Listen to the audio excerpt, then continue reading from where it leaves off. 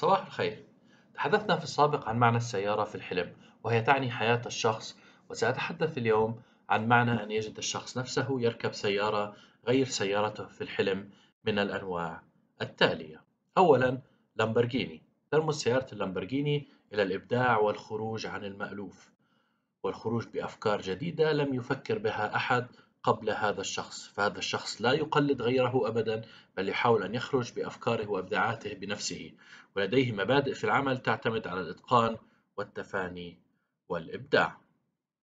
رقم اثنين، سيارة الجاجوار. ترمز سيارة الجاجوار في الحلم إلى بدايات متواضعة للشخص، أو حتى أن يبتدئ الشخص أمور حياته بتواضع كمساعد للآخرين، ومع الوقت يطور نفسه ويصبح مستقلا وناجحا بذاته.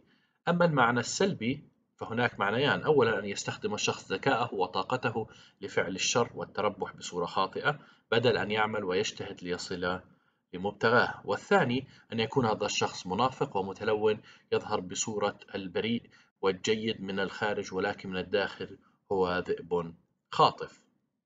رقم ثلاثة، سيارة الفولجز فاجن. ترمز سيارة الفولجزفاجن للتميز والتفرد والتواضع. فهذا الشخص لا يحاول أن يقلد أحدا، ويحب كل الناس، ويمكن لأي شخص الوصول إليه بسهولة. كما أنه شخص يعتمد عليه ويمكن الثقة به.